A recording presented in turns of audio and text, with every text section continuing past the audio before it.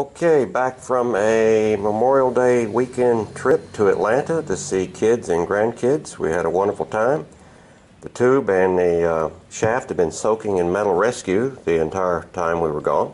The rust is gone, but the rust has left some abrasions on the shaft on the inside of the tube. And this tube has to slide smoothly over the shaft. So I'm going to take this emery cloth and see if I can't smooth these edges down and on the inside of the tube, see if I can't get a smooth connection. More later.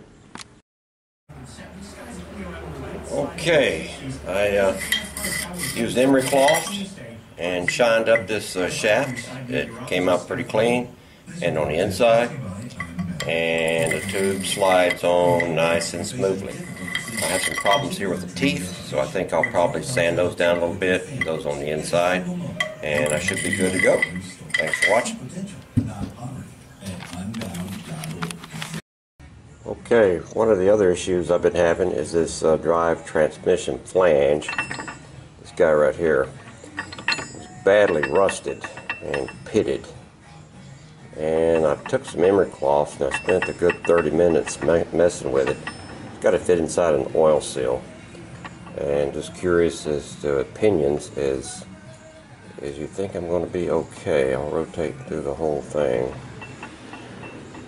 Do you think this will be alright, or do you think I need to purchase another one? I can find one. I found one online for about $40. It was used. Opinions appreciated. Thanks.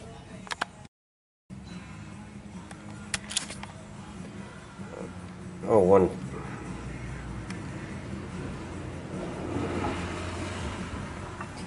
final note for tonight. After monkeying around with those shims on the differential bearings, I wanted to make sure that my mesh up was still good, so I went ahead and painted some new gears and rotated them through it, and they're spot on. So I was delighted about that. Oddly enough, things you worry about when you're traveling. But looks like the mesh up is good and the backlash is good. Good night.